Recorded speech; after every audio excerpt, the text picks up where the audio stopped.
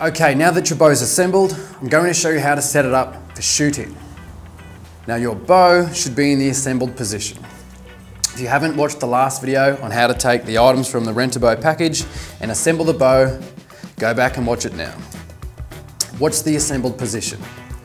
Both limbs on the riser and the string on. Remember we have our big loop over the top limb of the bow and our small loop in the position on the bottom limb. That's our position. That's the assembled position. Now, the next thing we're going to need from here is the stringer that came in the package. Now the stringer, it's called a stringer because it strings the bow. The stringer. Again, these come in a few different forms in our packages, but overall they're going to have a pocket end and they're going to have a rubber end with a flat edge. Let me show you how to put this on. I have my bow. I have my bow in the assembled position. I make sure this small loop on the bottom end of the bow is sitting on correctly, and then I'm going to loop this pocket over the edge, place it on.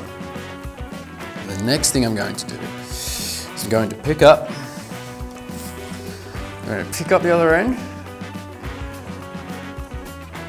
I've got my flat edge. It's going to go over the top end of the riser where the big loop is, and I'm going to go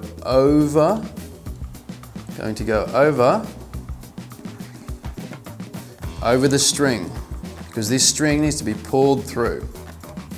I'm just going to slide that up as close as I can to that top loop without going on the other side of it. So the loop is on the outer edge of the rubber bit. Now from this, if you're wearing boots, you want to check there's no sharp rocks sitting in the creases of your boots. I'm going to stand on this string. I'm going to take a wide stance. I'm going to use my dominant arm or my strong arm to grab the handle of the riser. And then all I'm going to do is slowly lift up as if I was doing a deadlift, which means I'm going to use my hips and drive through from my hips and my legs. And as I do that, the tension of the bow drops the string, allowing me to put that big loop over the edge of the top limb. And before I release tension, I want to make sure it's sitting in the crease. And then I lower. That's it. And that is how you string a bow. Now the next thing I need to say, double check the creases. Now the next thing I need to say is do not draw the bow back and fire it without an arrow in the bow. It is the most tempting thing to do and the first thing people think of when the bow gets to this position. Do not do that. It's called dry firing a bow, and there's a very high chance you'll damage the limbs. What happens is you draw back, and as you release with no arrow in it, the energy is forced to travel through the limbs, the riser. This can split, damage, and over time really impact the wear and tear of the limbs. And if it breaks, you just have to pay for it. Okay, so let's say you're finished with the bow. It's okay to leave the bow strung. This is in the strung position. It's okay to leave the bow strung, sort of for a few days. 4 to 6 days, fine, without use. If you're using the bow every day, fine, just leave it strung. But if you know you're going to be taking a few days off, all you do is the reverse order, you de-string the bow, putting it back to the assembly position. It just saves the wear and tear of the string over time and takes the tension off of the limbs over time.